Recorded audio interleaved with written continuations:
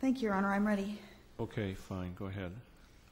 I want to thank this honorable court for hearing me today, and I take great pride and honor in presenting this particular issue on appeal in light of the position that this courthouse and the name of this courthouse being the John Adams Courthouse, and that just a few feet from this honorable courtroom exists the handwritten Declaration of Independence, which I find particularly important in this particular appeal, since the first few sentences talk about property, the unalienable rights of property ownership, like the life and liberty and the pursuit of happiness. What is handwritten and what is usually mistaken in the printed form is that the pursuit of happiness was originally written as protecting property and the pursuit of property. Of course, the amendment is broader, or that is, the alteration is broader. It takes into account the emotional component of property ownership. The second portion of the Declaration of Rights, as I stand here, my right to present, or my right to be here, my right to own property, it's also my responsibility and my duty to bring this appeal to you. As the Declaration of Independence proceeds with, that to secure the rights, governments are instituted among persons deriving their just powers from the consent of the governed, that when any form of government becomes destructive in these ends, it is the right of the people to alter or abolish it. But when a long train of abuses and usurpations pursuing invariably the same object evinces a design to reduce them under absolute despotism, it is their right, it's their duty to throw off such government and to provide new guards for their future security.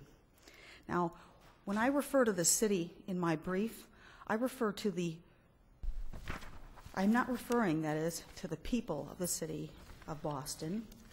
I'm referring to the despotism called the mayor's office, who has been using the powers of the city's resources, like the city's legal department, funded by these people of the city, whom he does not represent, but by guise and ruse. Now, it's my responsibility to be here today, and historically, the brief does not describe the history of this case. City employees, in a ruse to secure and procure a fraudulent eviction without warrant, entered a property, as the police report indicated, because of a barking dog on Beacon Hill. This barking dog was barking, saying, "Get away, leave this property, it's not your right to be here." The city has retained that property, had taken in inspectors, which has been found unlawfully seized property out of my apartment without right, stationed an armed guard there for 7 days to keep me from my property. And then after 1.5 days, had a sanitarian clean the place up and announce 2 days later that the place was clean and sanitized, but yet the city went to the Boston Housing Court to procure that eviction. 6 days later, they went in and they testified under oath, city employees, that the place needs to be condemned. We need to have an execution. She must be kept out. 6 days after the sanitarian said it was clean and sanitized, there was no reason for condemnation. City employees have kept the property until the court ordered, the BMC ordered,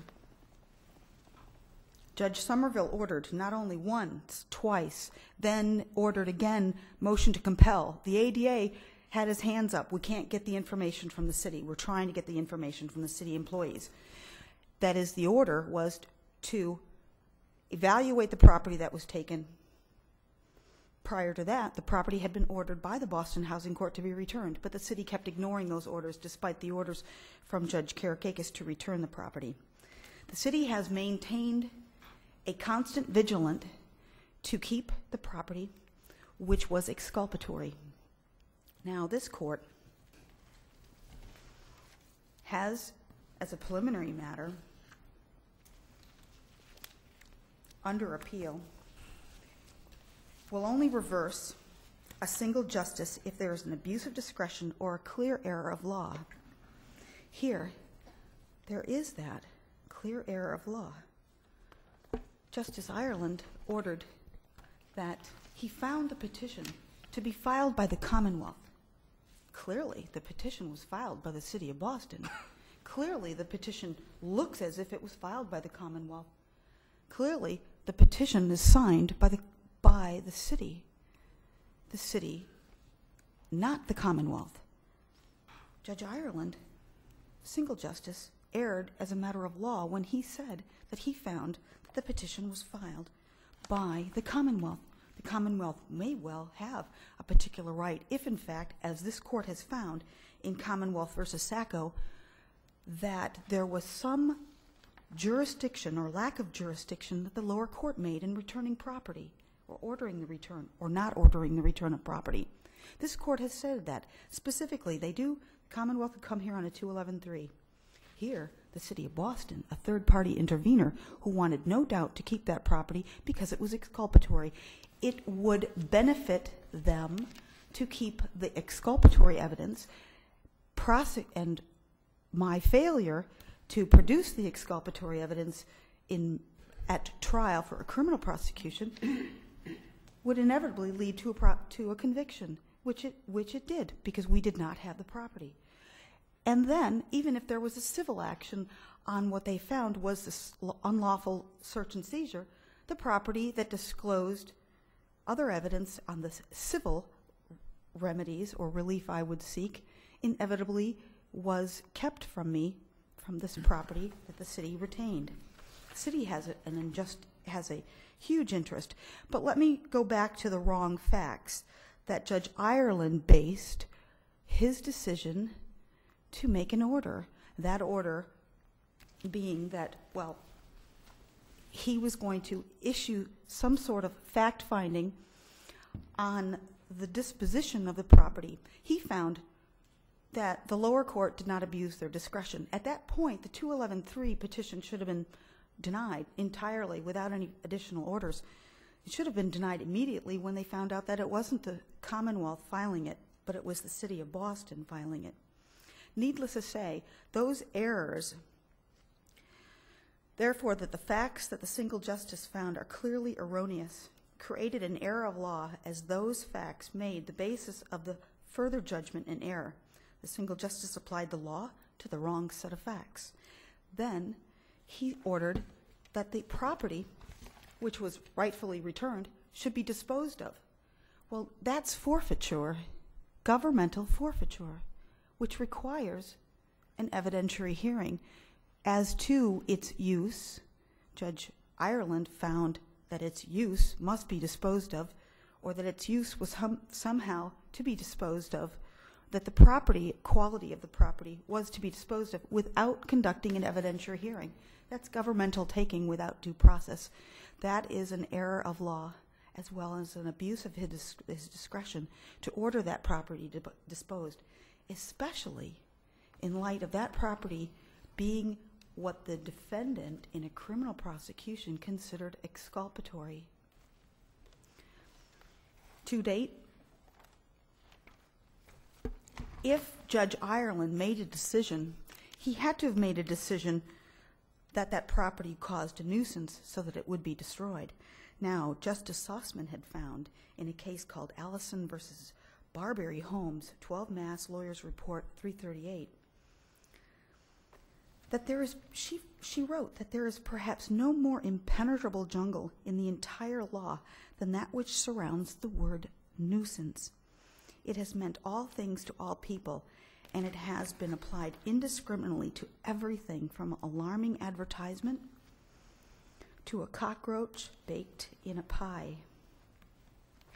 The term nuisance is a ground of liability, usually results in confusion, and frequently is a method of avoiding precision in analysis. Single Justice ordering disposal of the property in lieu of finding that the lower court had not abused its decision, abused his discretion, because he must have found nuisance.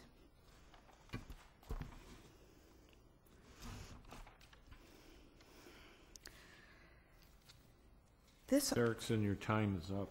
Thank you. may I close? You may have 30 seconds to close. Thank you. Thank you. This court can find that the reversal of that property, of that disposal requirement, may not have validity, but it does, because we still are, the facts and the history of this case demonstrate that this city has been misrepresenting itself from the start in execution of eviction, in holding property, in destroying property, and keeping that. This court should vacate that order and of single justice. It also should expand its reach into the criminal prosecution case, which is now on appeal in the appeals court as P-1418. Look into that case, just showing what the city has done with its witnesses lying on stand, which is found after autopsy, and to reverse the conviction and vacate that order. Thank you. Thank you, Your Honor.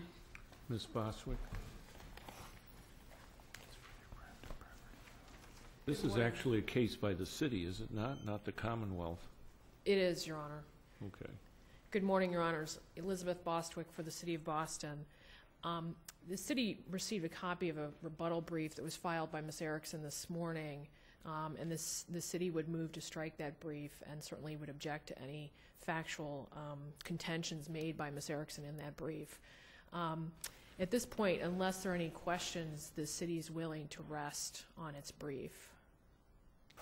Are there any public health statutes or regulation that govern the disposal of dead animals?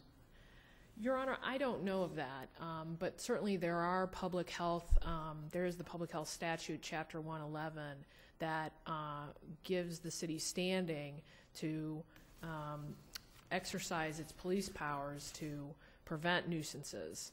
And there are, I believe, public health regulations that do talk about the disposal of biological materials as well. The city assumes that Ms. Erickson complied with the order, and therefore this is all kind of moot. Because the property has been turned over to Ms. Erickson, the city does not possess any more of her property. All right. Thank you. Thank you, Your Honors.